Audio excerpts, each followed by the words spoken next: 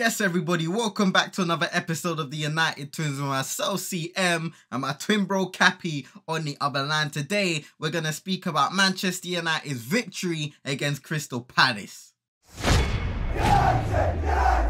Blessings to everybody inside, including yourself, Cappy. Manchester United 2, Crystal Palace 1. And when you speak about the nerve-wracking finish, this game was definitely at the top of the list. But before we get into all of that, however, how about something to engage the mind in a less stressful way? Question of the day. That wasn't me. Shut up.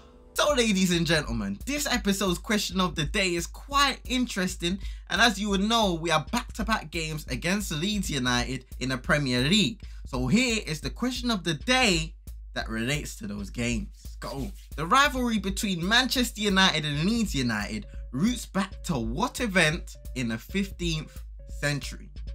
So yes, ladies and gentlemen, there is a question. Be sure to find it, slap it in the chat, and by the end of the episode, we will confirm the answer. First question I will ask everyone is regarding Anthony Martial. He was out of the game on Saturday, and Erik ten Hag explained that he had an injury setback against Nottingham Forest in the Carabao Cup, where he originally returned. Before the game, that spurred once again a lot of conversations between the fan base, and during the watch-along, I ran a poll with 56% of people feeling that United should sell in the summer if the opportunity arises. What's your opinion, first and foremost? And secondly, how do you feel about the situation? This is now his 5th injury of the season, alone having missed 19 games in that time and counting. Let us know in the comments what you're thinking about Anthony Martial. Over to the game now, and Manchester United had the perfect start, with Bruno Fernandes giving us the lead from the penalty spot. Will Hughes for Crystal Palace had his hand in an unnatural position, and as Marcus Rashford attempted to cross in the ball, it cannoned off him, leaving the referee Andre Mariner and those in the VAR room with no choice but to award us with the PK. The crowd at home were buzzing early, but still a lot of work to be done. For the rest of the half, I felt United had some good attacking moves, but just couldn't get the second goal. Rashford had a couple shots here and there. Fred had a chance near post, even though it was a difficult one, as were most. But we played the ball quickly, took advantage of the spaces in wide areas and in behind. Crystal Palace, on the other hand, had a frustrating half for the most part, but grew into the proceedings as it went on.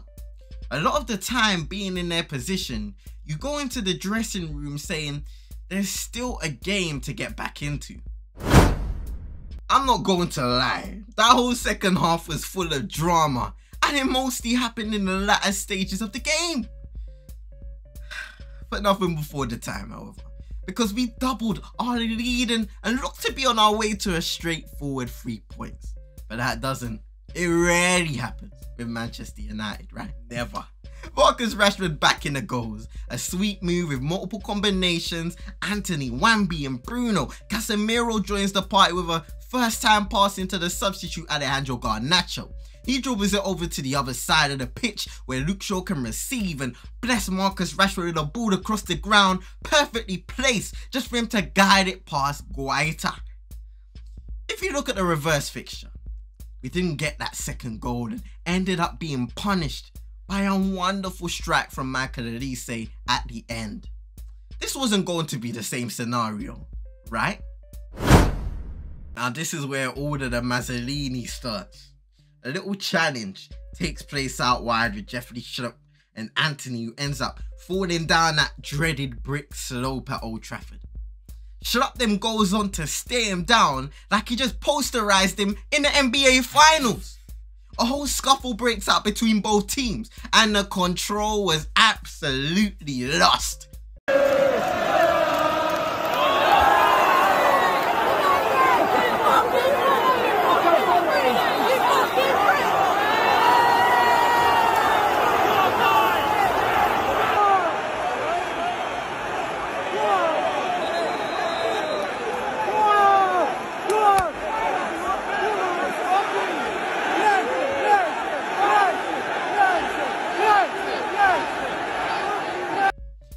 out of that scuffle, however, it was revealed that VAR was checking for a potential red card.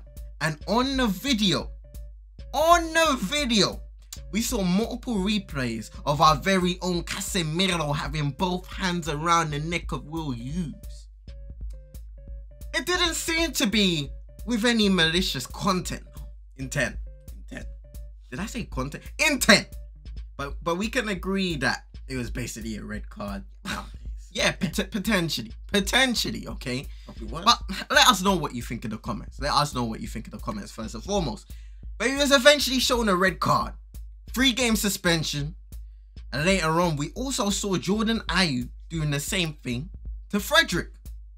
So now people were asking why VAR didn't pick that up and punish the player accordingly as well. Very strange decision indeed. Inconsistencies again. It's a no free promo.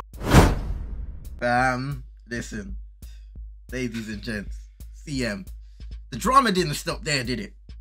6 minutes after Cass's dismissal, the man who started everything, yes, Jeffrey, shut up, got Palace back into the game, and that set us up for a frantic final 15 minutes or so.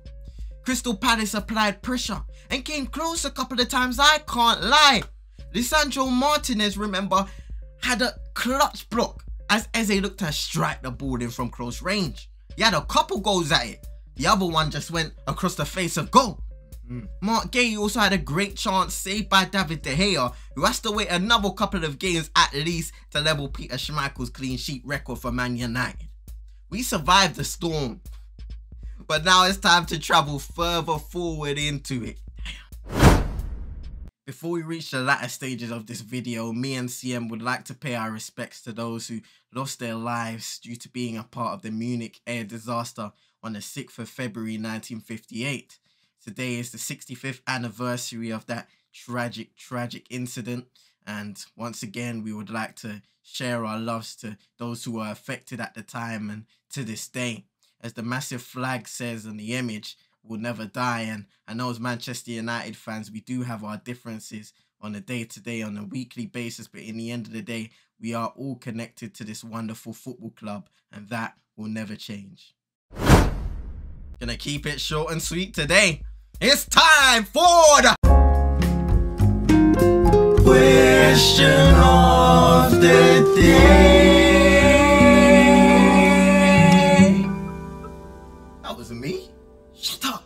Rule of the clip. The rivalry between Manchester United and Leeds United roots back to what event in the 15th century? Like on the vid, subscribe to the channel if you respect the twin. Now back to the video, answer the thing and hop in the chat. Question time. How did everybody fare in this episode's question of the day? Let's find out right here, right now. So the answer to the question is the War of the Roses, which, long story short, was a fight between the House of Lancaster, the Red Rose, and the House of York, the White Rose, for the English throne. You see a little theme there between the colours. A whole load of unscrupulous activities went on after that, and I'll just leave it there before it becomes a full-blown history lesson.